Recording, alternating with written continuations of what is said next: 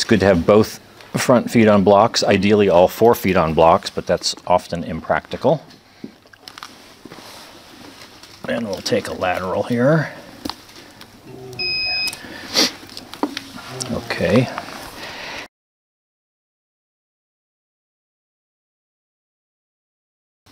And meanwhile, I'll set up for a DP shot. It's a big foot.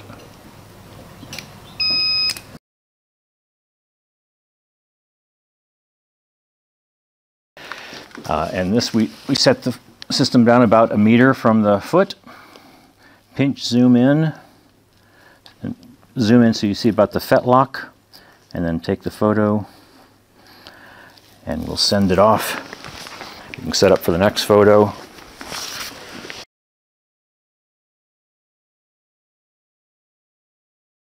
Then as well, we can take the phone out of the cradle.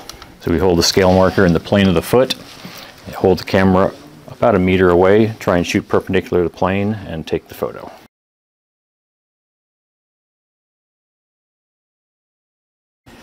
So one more thing, we have, sometimes you don't have the blocks, it's hard to get horses to stand on the block, especially hind feet, difficult to stand on the block.